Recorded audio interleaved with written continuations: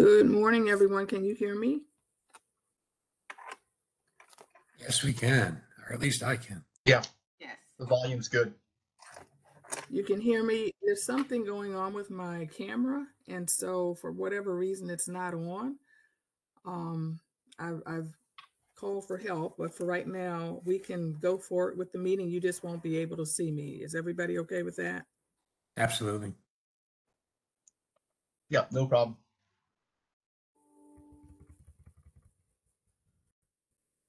Okay.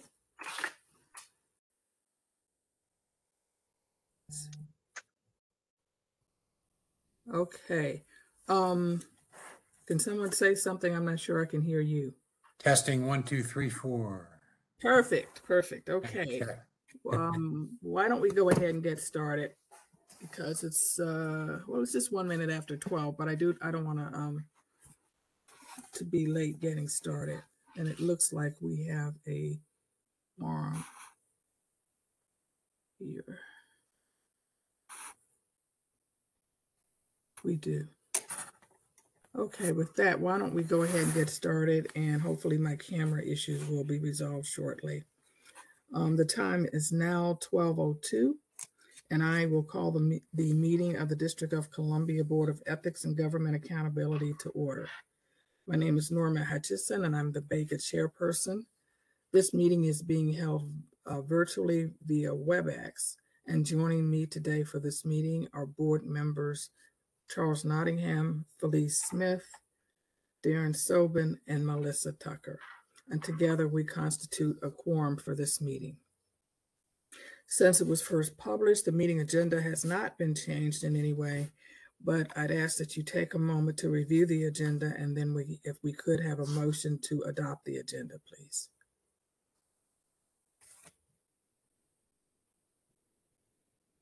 So moved. Second.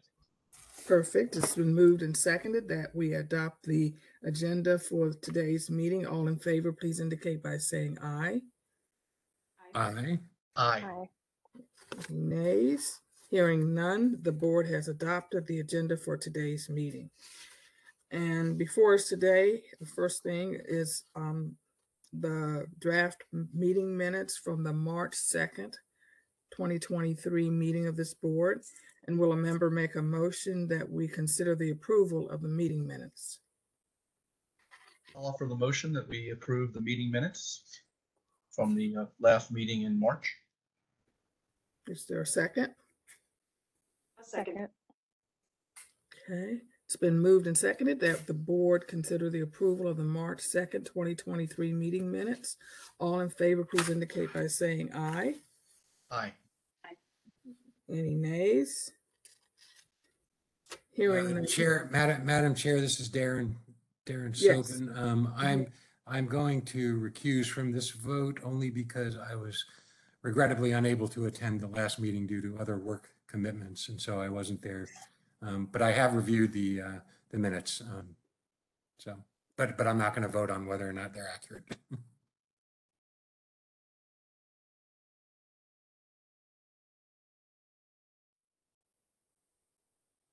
Are there any nays? Okay, well, then hearing none, we've adopted the minutes from March 2nd, 2023. The next item on the meeting agenda is a report from the Office of Open Government. Director Niquelle Allen will provide the report on behalf of the office, and she is appearing virtually via WebEx. Director Allen, please proceed. Thank you, and good afternoon, Chairperson Hutcheson and members of the board. I am Niquelle Allen, Director of Open Government, and I am pleased to present this report on the activities of the Office of Open Government. Since the last board meeting, OOG has continued to fulfill its mission of ensuring that all persons receive full and complete information regarding the affairs of the District of Columbia government and the actions of those who represent them. I'll start my report with Open Meetings Act and Freedom of Information Act advice rendered by the office. The first item is advisory opinions and formal legal advice. First, the office offered legal advice on the use of personal cell phones to conduct government business.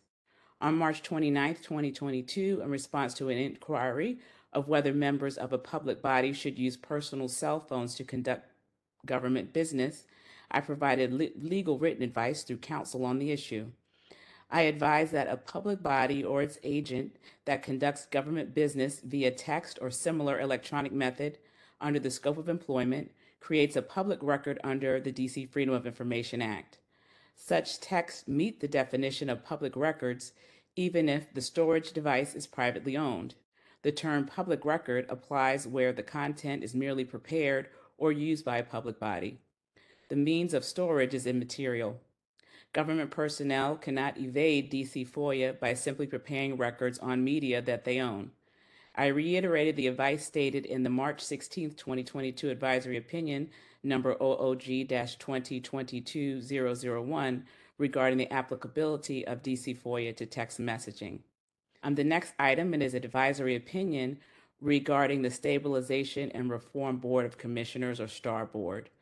On March 21st, 2023, I resolved complaint number OOG-2023-001M, finding that the STAR Board properly used the Open Meetings Act citation to enter into a closed session of a meeting to train and develop its public body members and staff, while also finding that the STAR Board violated the OMA's notice of meetings requirement because it failed to provide the public proper notice after unreasonable delay to obtain a quorum, which was about an hour. I strongly recommended that the STAR Board schedule both OMA and parliamentary procedure training with OOG. This was based upon receipt on February 9, 2023 of the Open Meetings Act complaint alleging that the STAR Board's then upcoming public body meeting scheduled for February 13, 2023 violated the Open Meetings Act, alleging the STAR Board's justification for entering a closed meeting was improper based on the agenda, asserting that the scheduled closed meeting was not to train and develop public body members and staff, but was rather for a policy briefing and discussion. After OOG conducted an investigation, I found that the STAR Board, 1, cited the proper justification for entering into a closed session of a meeting to train and develop public body members and staff on its February 13, 2023 meeting agenda, and secondly, that the STAR Board violated the notice meeting provisions of the OMA by depriving the public of meaningful notice when it delayed the start of a meeting for approximately 1 hour awaiting a quorum to transact official business. So we further said that the proper action would have been to adjourn and then to come back on the record once they were able to get a quorum. And the next item is advisory opinion on whether an entity is a public body subject to the Open Meetings Act. On March 30th, 2023, I issued advisory opinion number OOG-2023-0002-M in response to an inquiry from the public body's agency contact about whether the entity was a public body subject to the Open Meetings Act. I found that the entity falls within the similar entity category of the Open Meetings Act definition of the public body, and its scope and purpose constitute public business under the Open Meetings Act. The OMA's legislative history also clarifies that the DC Council's intent that the statute should cover any other entity that is created by or exercises authority delegated by the District of Columbia government. The entity is in the similar entity category as supported by the DC Council's intent expressed in the legislative history. Therefore, this public body's meetings are subject to the Open Meetings Act. The next item of advice is parliamentary procedure advice. On April 4th, 2023, OOG responded to a public body's request for advice on a parliamentary procedure issue. We sent an advisory memorandum through council pursuant to 3 DCMR section 10408.2 to point the body to the relevant provisions of Robert's Rules of Order. We advise that even when a member brings back a seemingly identical motion at a later meeting, it is nevertheless a new motion and thus requires no special treatment or supermajority if there has been an intervening passage of time or change in circumstances so the group is actually voting in a different context or with a different information available to them. In general, OOG's regulations provide, I quote, "A public body shall be clear and simple in its procedures and invoking finer points of parliamentary procedure when doing so would obscure the issues and confuse the public. And that's in 3 DCMR section 10408.1. But here it appeared that even under the strictest adherence to parliamentary procedure, the public body had multiple routes by which to call up and consider the proposed motion. The next item in my report are informal Open Meetings Act and Freedom of Information Act advice. Since the last board meeting, OOG has responded informally via email or telephone to requests for assistance as follows. We responded to 4 requests for Open Meetings Act advice, 7 requests for FOIA advice, and 4 requests for technical assistance with open-dc.gov. Remote meeting monitoring.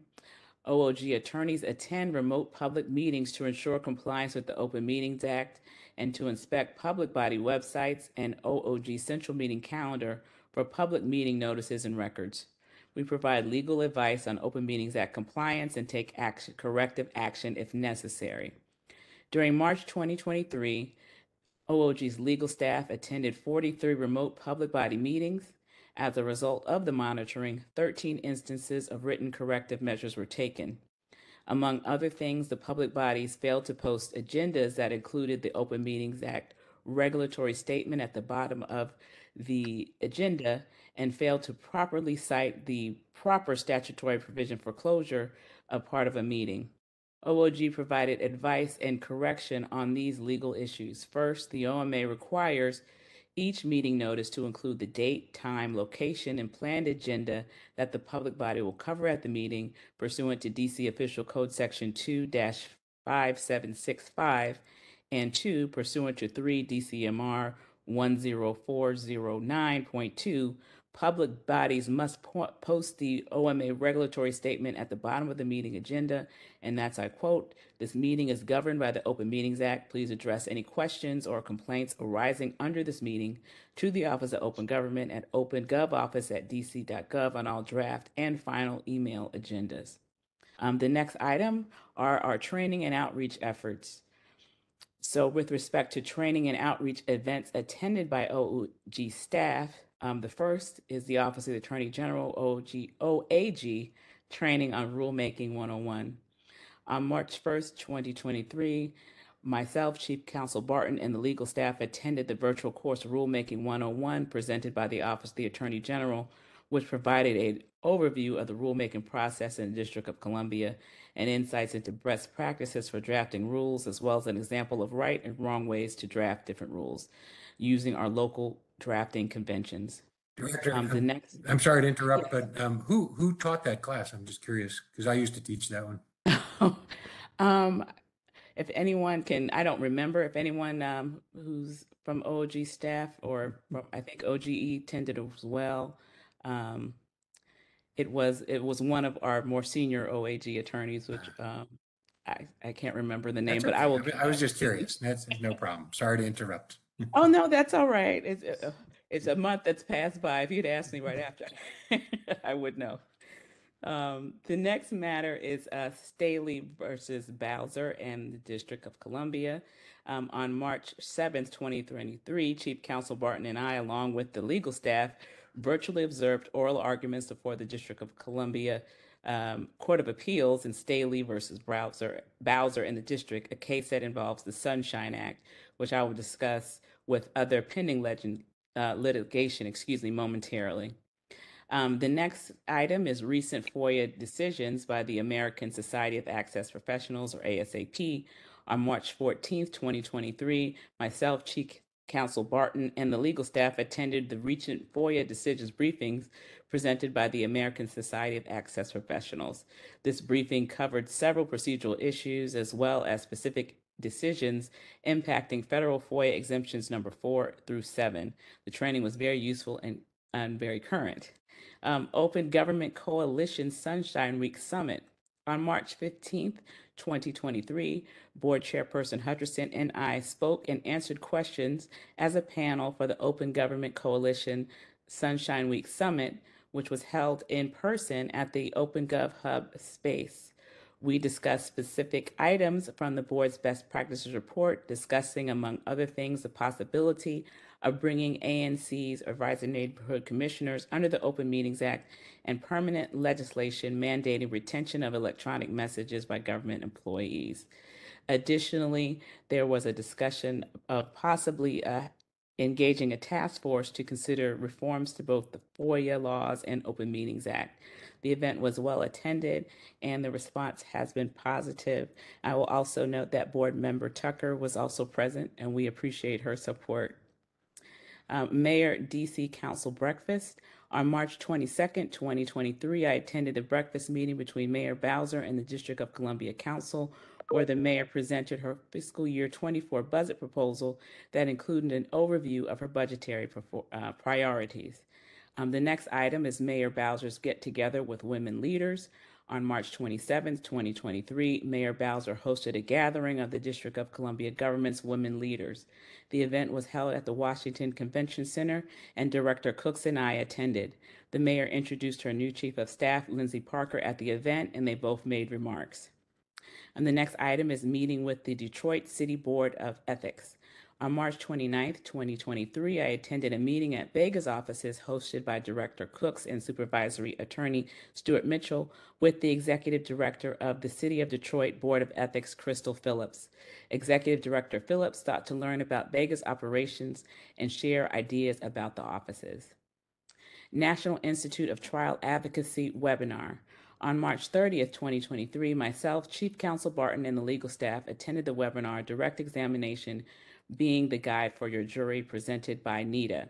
This webinar discussed the complexity and impact of direct examination and showed how to use direct examination to guide a fact finder through a narrative by using structure, verbiage, visual aids, and other elements. The next item is BEGA Advice Tracker Questions and Answers. On March 31st, 2023, the legal staff attended the staff training BEGA Advice Tracker Questions and Answers, which introduced the staff to the new inquiries tracking software for both offices. Next is How to Structure a Winning Argument for Fiscal Year 23, presented by the Office of the Attorney General. On April 5th, 2023, the OOG legal staff and I attended this training presented by the Office of the Attorney General, and it was basically a training on writing and how to structure your writing to have a winning argument, but it also applied to this office because it showed how to structure an advisory opinion in a way that makes the best argument. Webinars conducted by OOG staff is next. First is Open Meetings Act training for local school advisory team, or LSATs. On March 8th, March 22nd, and March 25th, attorneys Cherie DeBerry, Nicholas Weil, and Anthony Skirbo presented trainings to members of the DC local school advisory team community, covering the requirements of the Open Meetings Act as they apply to LSATs, as well as suggested best practices for maximal compliance. In addition, during the March 22nd training, Attorney Weil presented additional information on parliamentary procedure. The recordings of all these trainings are posted on the DC Office of Open Government's YouTube channel. The next is Open Meetings Act training. On March 22nd, Attorney DeBerry presented a training on the Open Meetings Act with the Alcoholic Beverage Control Board, covering the requirements and best practices for the OMA. And as you may recall, we suggested that the ABC board have this training after their last advisory opinion that we issued regarding one of their meetings concerning a closed session. FOIA training on March 23rd, 2023. Attorney DeBerry also presented a training on FOIA 101 to the Office of Risk Management, covering the requirements for best practices for the DC Freedom of Information Act. She was supported by members of OOG's legal staff who were present to answer questions. FOIA training, again, on March 28th, 2023, Attorney DeBerry presented a second training on FOIA 101 to the Alcoholic Beverage Control Board, covering the requirements for best practices of DC FOIA, and she was again supported by members of OOG's legal staff. OMA training on March 30th, 2023, Attorney DeBerry presented a training on the Open Meetings Act to the Department of Licensing and Consumer Protection, Occupational and Professional Licensing staff, covering the requirements and best practices of the Open Meetings Act. She was supported by Attorney Skirbo, who assisted her with questions and answers. The webinar is now posted on our YouTube channel. OMA training on April 4th, 2023. Chief Counsel Barton presented a training on the OMA to the Automatic Traffic Enforcement Equity and Safety Task Force. The next section of my report is the litigation and legislative update. I'll start with litigation. Staley versus Bowser, which is the case I mentioned earlier, in which 3 residents of Brentwood seek to enjoin, on mostly environmental grounds, the construction of a school bus terminal at Montana Avenue and W Street Northeast. OOG listened to the oral arguments before the D.C. Court of Appeals. The plaintiff appellant's attorney, Johnny Barnes, made a brief mention of the legislation that would become D.C.'s private enforcement sunshine law, Section 742 of the Home Rule Act, which is codified at D.C. Official Code Section 1-207.42. The sunshine language was introduced in the Committee of the Whole of the U.S. House of Representatives on October 10, 1973. The District of Columbia Code annotated lists only 4 published opinions that arguably construe the sunshine provision. The rarity of this litigation is evidence of the valuable benefit of OOG's administrative complaint procedure and our trainings and other communications with the public, which likely divert some complainants away from the extent of the complexity of a lawsuit. The congressional record accepted in the appellant's brief is in Dropbox, and you can watch Mr. Barnes' comment and oral argument on YouTube, and we provided the site for you. The next case is Washington Post lawsuit regarding the records arising out of the Capitol insurrection, which is case number 2021 CA002114B in D.C. Superior Court. As I have reported, the Washington Post legal entity seeks certain records relating to the Capitol insurrection, including the mayor's WhatsApp messages. The district has filed the supplemental motion for summary judgment as to the remaining claim on March 17th. The motion sets out the details of the record search of the mayor's phone. The motion and appendix are in Dropbox. Mediation remains set for July 26, 2023. The next case is Campaign Legal Center versus Department of Justice regarding records surrounding citizenship questions on the 2020 census. This case is about the 2020 census questionnaire, and it remains in the motions phase in the U.S. District Court on remand. OOG staff will continue to monitor these cases. The next item in my report are legislative matters. The first is a budget oversight hearing before the D.C. Council Committee on Executive Administration and Labor. On March 28, 2023, I, along with Board Chair Hutcheson and Director Cooks, testified at the BEGA budget oversight hearing before the Committee on Executive Administration and Labor, chaired by Councilmember Anita Bonds. And we appeared in person, and we provided a comprehensive overview of our present budget, discussed the currently proposed budget, and made specific recommendations and requests for the next fiscal year. And I also answered questions from the chairperson. I also advocated for the inclusion of the legislation proposed by the DC the DC Open Government Coalition in the FY24 Budget Support Act, and that legislation is the legislation I mentioned in the performance hearing. I'm looking to create a task force or commission to review open government issues. The next matter is resolution disapproving the D.C. Council's adoption of the Comprehensive Policing and Justice Reform Amendment Act of 2022 and the Revised Criminal Code Act of 2022, and Congress joint resolution nullifying the Revised Criminal Code Act of 2022 was signed into law on March 20th, 2023. The House has also proposed a joint resolution of disapproval of the Comprehensive Policing and Justice Reform Amendment Act, which was introduced and referred to the committee on March 9th. The DC Open Coalition's blog post on this disapproval resolution is in Dropbox, and as you may recall, both pieces of legislation covered open government issues.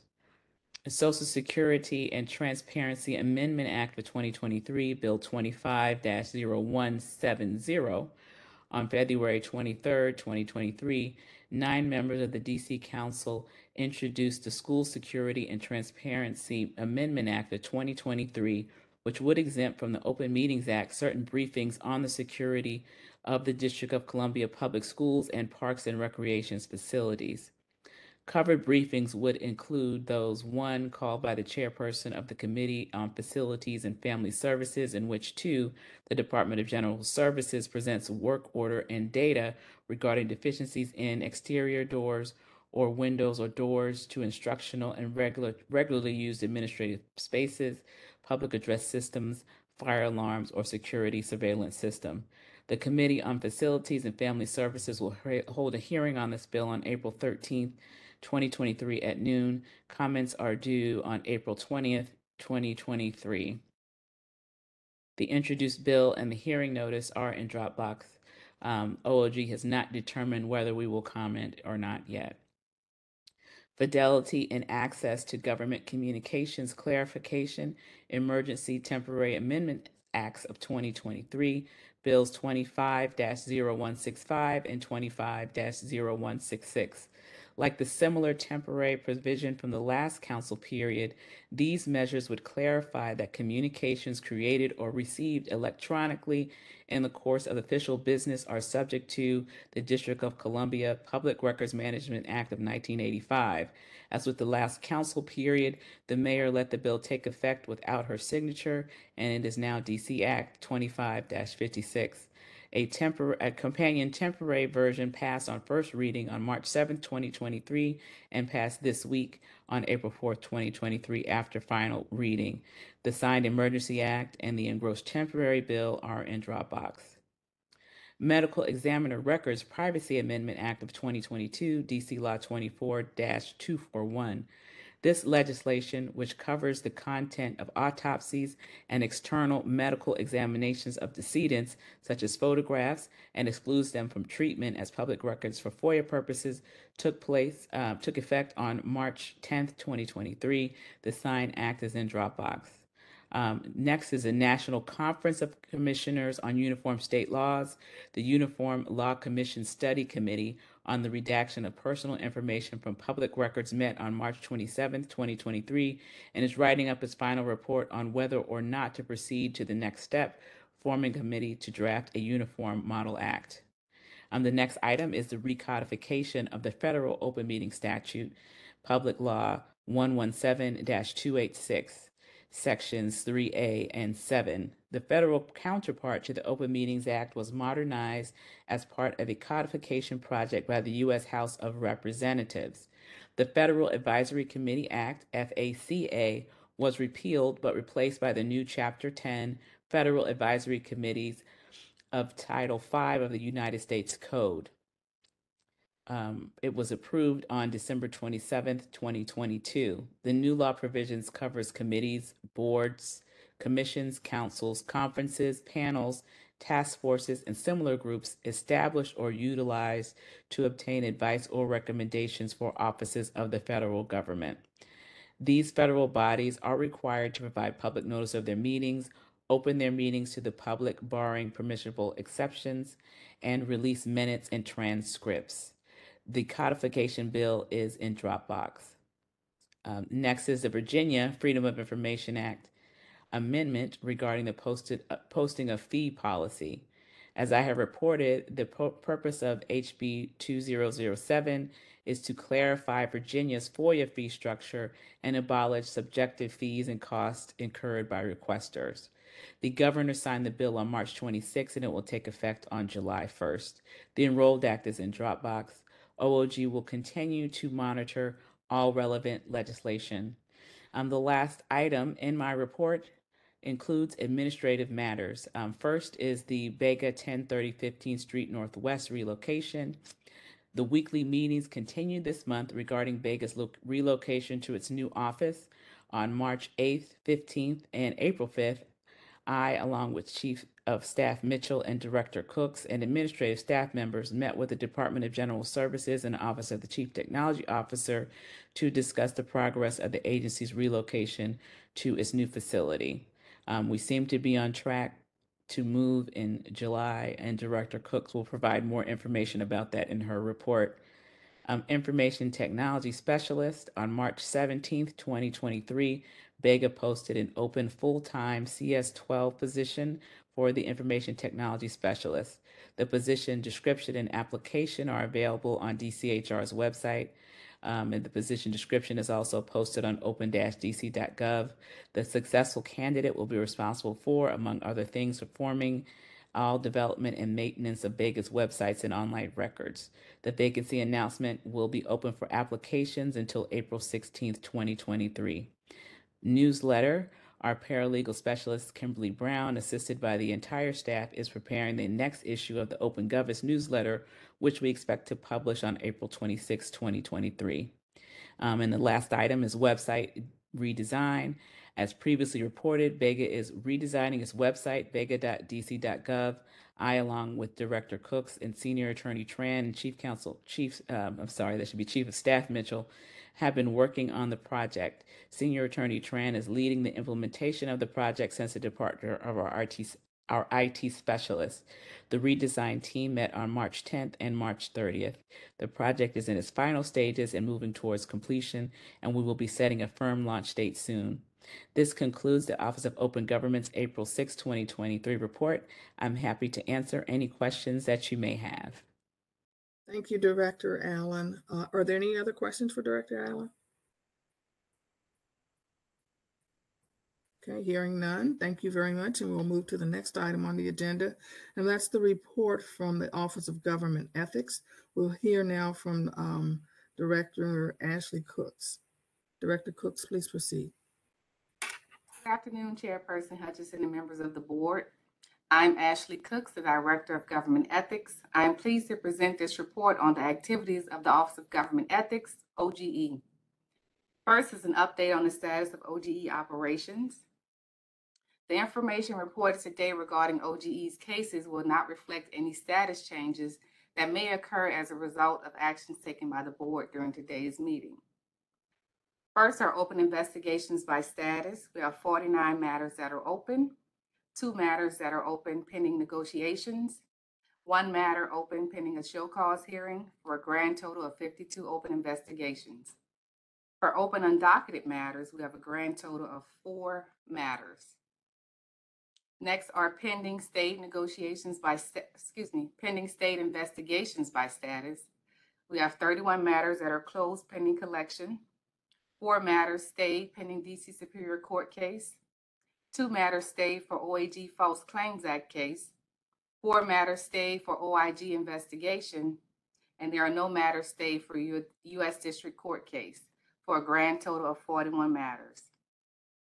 For regulatory matters by status, we have 26 matters that are closed pending collection, 5 matters that are open, for a grand total of 31 matters. Again, for open investigations, we have 52 matters and 10 matters that are stayed. The number of open preliminary and formal investigations includes 15 new matters. The investigative team has resolved 16 investigations since the board last met. The investigations team resolved 15 complaints that were dismissed for a lack of jurisdiction. Next is an update on trainings and outreach. First is professional development trainings attended by staff.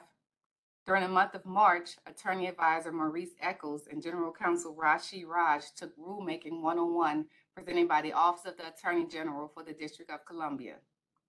Chief of Staff Christina Mitchell completed How to Avoid Caving to Unreasonable Requests presented by E. Cornell University. Investigator Ileana Corrales took Interview Resistance training by Wicklander and Zulinski. Program Support Assistant Nikita Titus completed leadership training presented by the Department of Human Resources.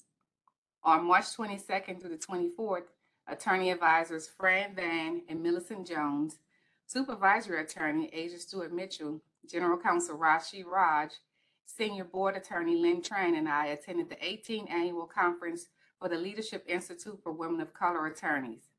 The 2.5-day conference included engaging panel discussions such as law firm life from the perspective of high-ranking women of color partners, steps to re-strategize your career to land your dream job, salary negotiations, wealth building, retirement, and legacy planning for attorneys, and a spotlight on wellness.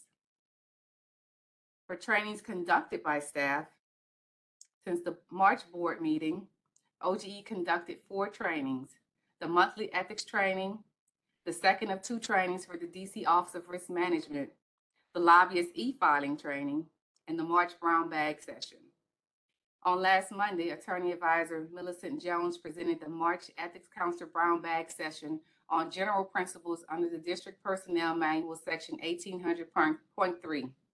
Several ethics counselors enjoy participating in scenarios provided by other ethics counselors and attendants. A copy of the presentation was placed in the Dropbox for your review. This month marks 1 year since the launch of OGE's Online Learning Management System, LMS. The LMS provides employees and public officials with on-demand ethics courses on topics such as financial conflicts of interest, receiving gifts, becoming an ethical leader, ethical decision-making, post-employment restrictions, nepotism, financial conflicts of interest, that should be financial disclosure statements, and many more critical ethics subjects. Thanks to outreach efforts by the training team, we were able to develop a relationship with the Metropolitan Police Department, MPD, to ensure that MPD employees receive ethics trainings on an annual basis through the LMS. Based upon a list of 4,088 employees provided by MPD, Program Coordinator Kozik initiated a bulk upload and campaign in which the LMS sent registration notices to those employees. He also provides weekly updates of training completion to the higher ranking MPD officials. In addition to uploading MPD's employees, we have uploaded 7,200 financial disclosure filers to the LMS. Per the ethics rules, filers are required to take ethics training on an annual basis. Since the last board meeting, 3,829 new users have registered for the system, which equals a total of 4,261 users. Additionally, during the month of March, 50 employees completed our online ethics training via PeopleSoft. Next is an update on outreach. OGE and OOG are finalizing the changes to the new BEGA website in collaboration with the Office of the Chief Technology Officer's website development staff. We recently submitted final changes to the new website, and according to Octo, the website will be ready to launch next month. Next is an update on advisory opinions and advice. First, informal advice. OGE's legal staff provided advice for approximately 45 ethics inquiries, which is 6 more than the 39 presented at the last board meeting. This number does not include responses we have provided to questions regarding the lobbyist and FDS e-filing system. Next is formal advisory opinions. OGE has drafted formal advisory opinion guidance on the financial disclosure statement filing process. The opinion addresses the history and purpose of financial disclosure filings, who's required to file, including the designation process, how to file a financial disclosure statement, and the importance of reviewing financial disclosure statements to determine any apparent or potential conflicts of interest. Given that the 2023 filing season has begun, this opinion will address some frequently asked questions and concerns. The draft has been posted to the BEGA website and will be sent to the DC Register for a 30-day comment period. A copy was placed in the Dropbox for your review. Next are legislation updates. First, an update on the 2022-23 budget oversight. On March 30th, 2023, Chairperson Hutcheson, Director Allen, and I provided testimony and information on the agency's spending and fiscal year 2024 budgetary needs before the Committee on Executive Administration and Labor. Although the mayor has proposed to increase BEGA's operating budget by $158,119 to reflect projected salary steps and fringe benefit costs, the increase does not include any of the budget enhancement requests that the agency requested as essential to fulfilling its statutory obligations. I provided testimony concerning BEGA's enhancement request for funding to hire a public information officer, legal fellow, and investigative staff to serve as a lobbyist task force to ensure compliance with the government's lobbying filing requirements. I also provided testimony to request funding to make necessary upgrades to the lobbyist registration and reporting e-filing system, which is the central database for lobbyist filings within the district government. The e-filing system currently allows lobbyists to terminate their registration without filing an activity report, does not distinguish between a lobbyist and a client, does not properly calculate late filing fees, and allows lobbyists to file activity reports without filing a prior report, etc. Additionally, I testified about BEGA's enhancement request for funding to increase the non-personnel services fund, which ensures the agency can continue to receive services under existing contracts and provide trainings to employees. A copy of my testimony and BEGA's budget submission were placed in the Dropbox. Next is an update on the Board of Ethics and Government Accountability Delinquent Debt Recovery Amendment Act of 2022.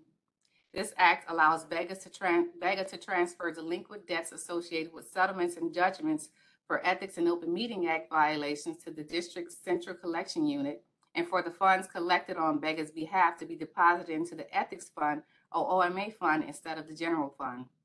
The act became effective in December 2022. The additional funding will allow BEGA to supplement its operations budget. OGE has begun discussions with the Central Collection Unit to send an updated list of delinquent debts so that collections can begin. Next, I'll give an update on OGE administrative matters. First is OGE staffing. OGE plans to post announcements for its auditor, investigator, and attorney advisor vacancies this month. Next is an update on office relocation. Our office relocation is still underway. We continue to attend our bi-weekly meetings with the Department of General Services and the project management team to discuss the build out of the space, furniture, and finishes.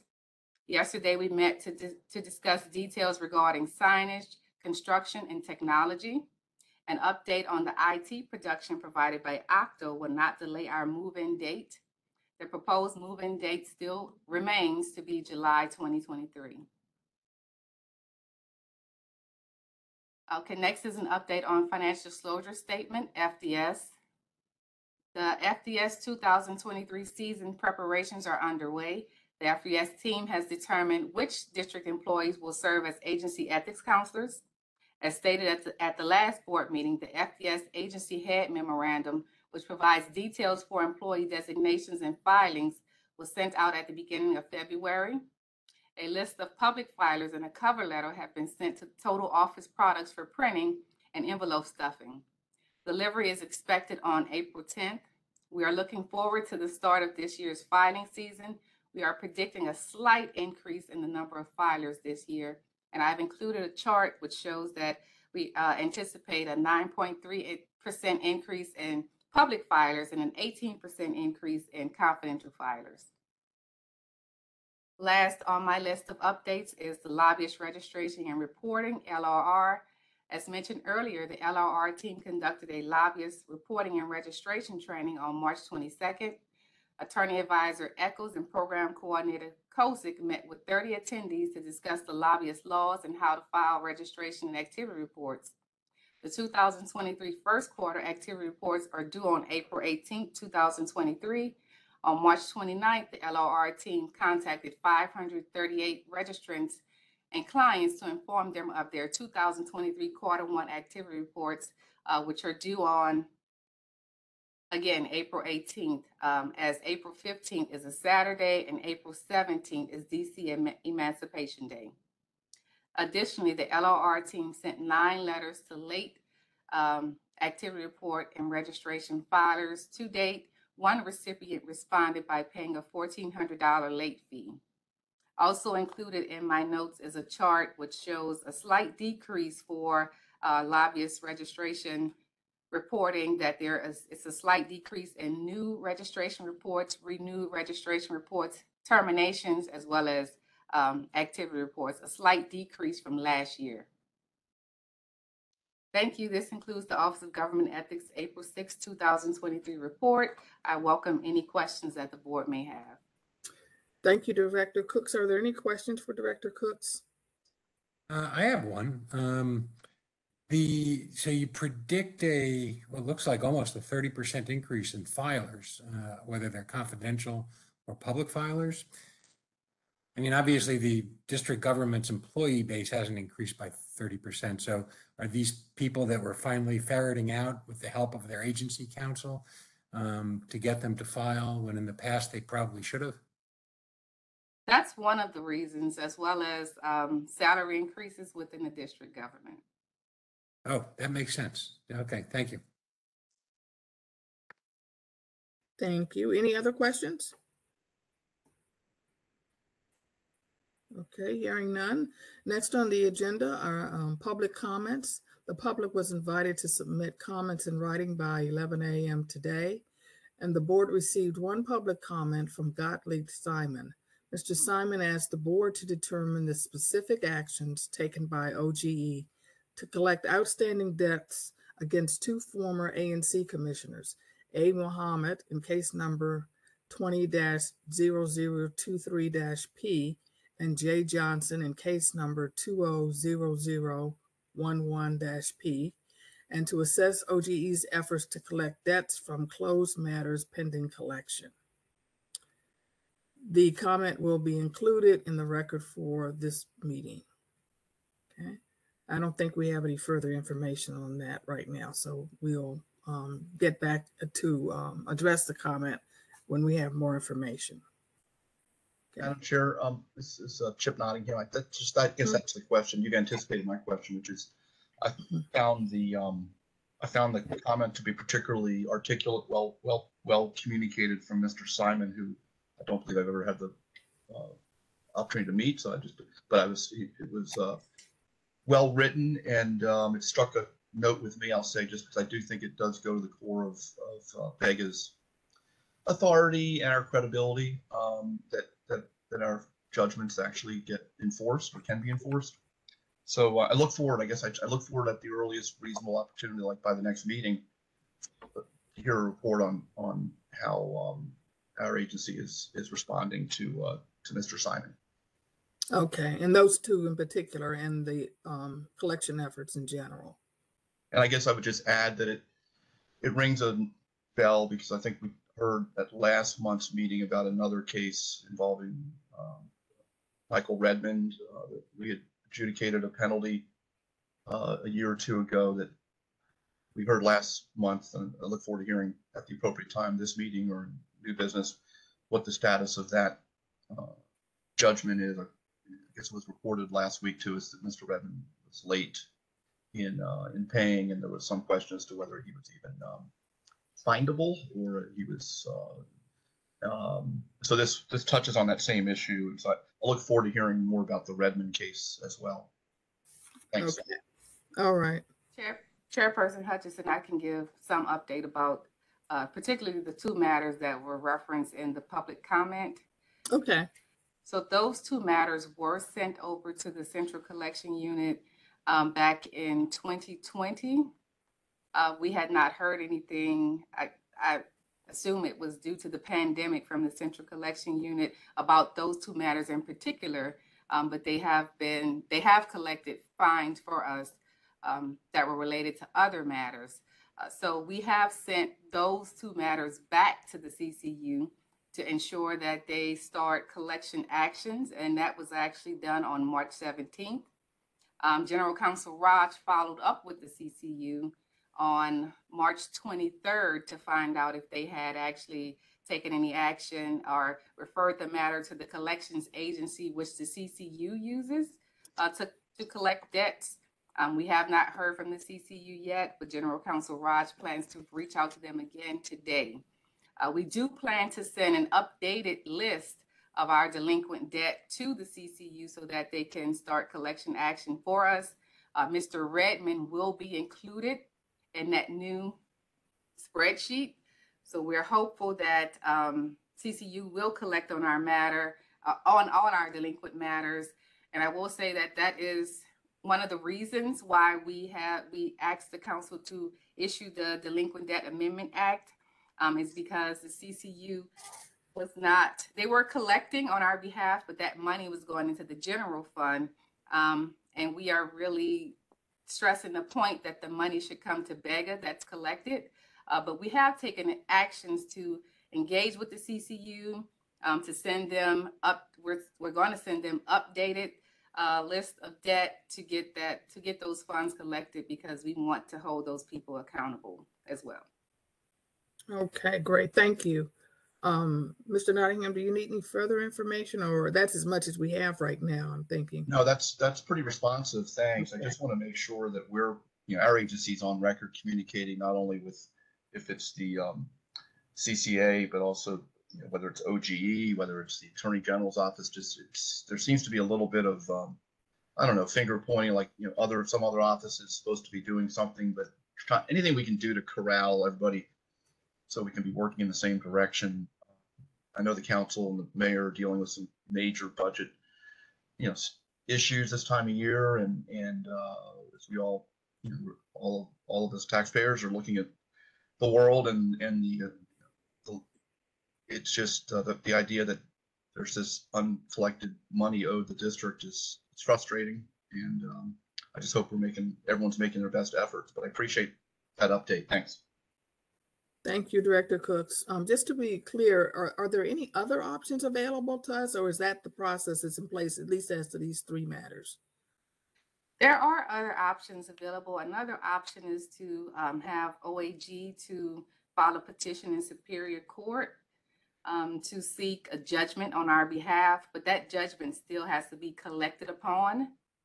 And also we can, which we have done when we had our auditor, taken some collection actions as far as sending letters to respondents. But those are the 3: the CCU, getting a judgment in Superior Court, or just sending notice on our own. Okay.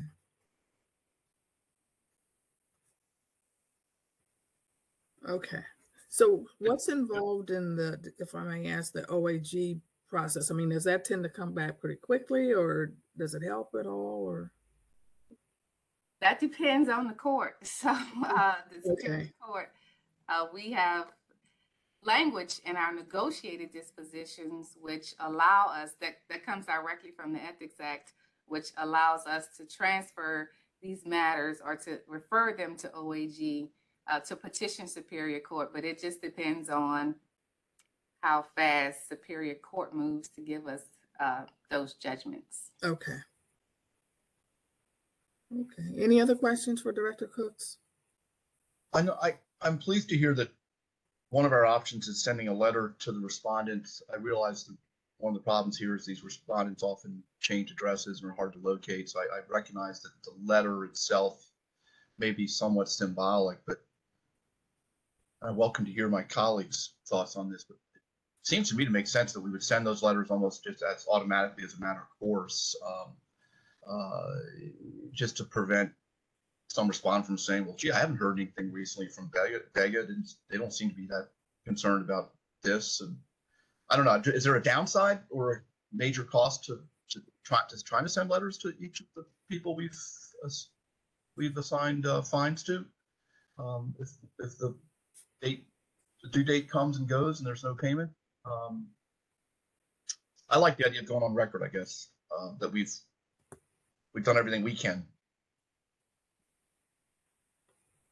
I would just add, I don't think there's a downside to sending reminder letters or even, sternly remindful letters.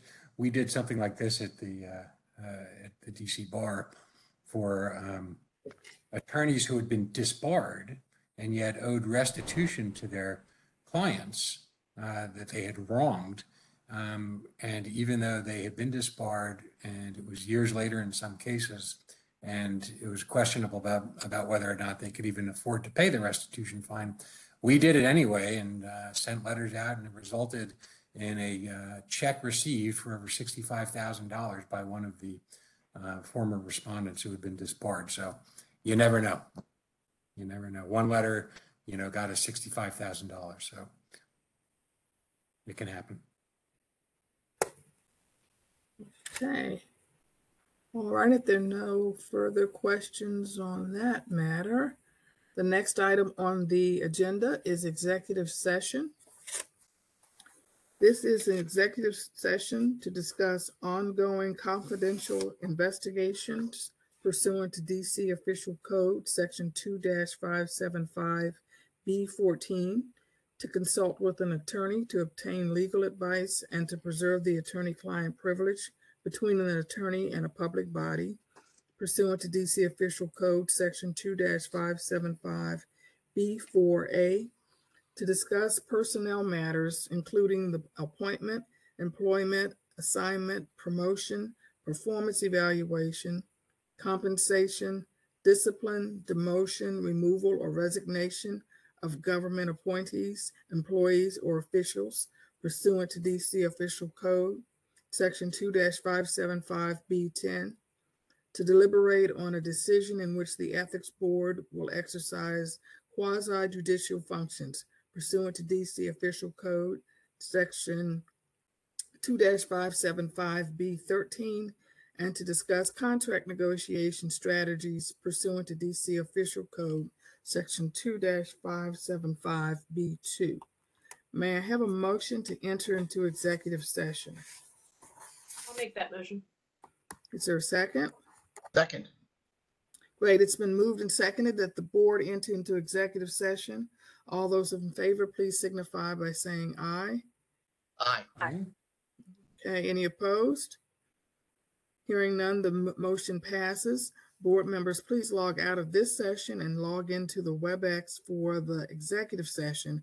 And once the executive session is completed, we will return to this WebEx to report out any matters decided and to finish up any other business and adjourn the meeting. Thank you.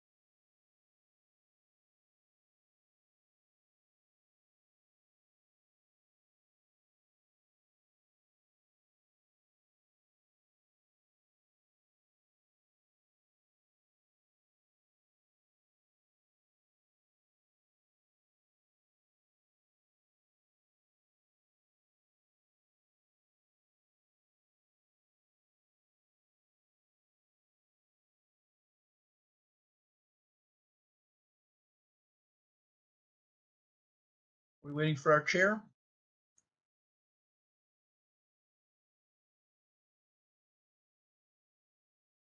We sure she's not in the attendees room like I sometimes am?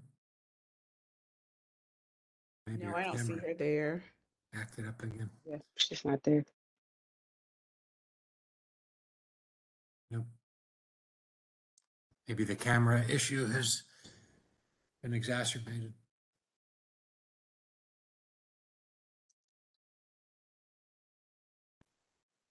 Lynn, what's a quorum again? Is it 3? It is 3. Well, if she is having technical difficulties and she can't get back on, we could always proceed to just report out. Because really, all we are, we've already done everything that a quorum needs to do. We just need to report out what we did. Yeah, I think we have a quorum to adopt whatever decision we need to close out the meeting with, and then also to adjourn. But those are both actions that are, I think, we can a quorum can go Okay. forward and. I'm here. Oh, there you are. Excellent. Never mind. Yeah, I'm here. The time is now, let's see, 2:06 p.m. and we are reconvening to report out that the board approved a negotiated disposition in the matter 2223-0010-P in Ray K. Woodlow. And that was the only thing to report out. So this concludes the meeting at 2:07 p.m. The next meeting will take place also via WebEx on May 4th, 2023 at noon. And as I ended the board meeting, happy whatever it is you celebrate this week or this weekend, and we will see you at the May meeting. Thank you all. Thank you. Thank you. Bye, everyone.